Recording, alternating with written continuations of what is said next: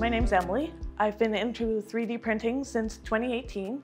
I started out with a Creality Ender 3 as my first 3D printer, and it was great for learning how to 3D print and learning different softwares and everything. And mostly in the beginning, I would download and print other people's 3D models that I would find online.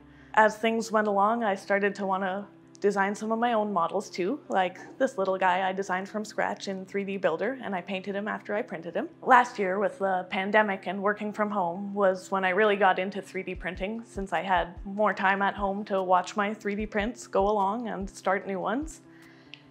And it was around that time I looked into my second 3D printer, which ended up being an Artillery Sidewinder X1, which I really like because of the large build volume, and it's a great printer. Later last year, I started a TikTok account where I showed off some of the things I would 3D print, some of the things I would design, and it took off a bit more than I thought it would. I'm almost at 10,000 followers on that platform, and with that came comments, people asking to buy my things. So I got a little Etsy shop going as well, and I've done pretty well on there too. Since last fall, I've made a couple hundred sales. The most recent printer I've added to my fleet is the Creality LD002H, which is a resin printer, and I like to use it to make little pieces like these custom chest pieces I've started to make.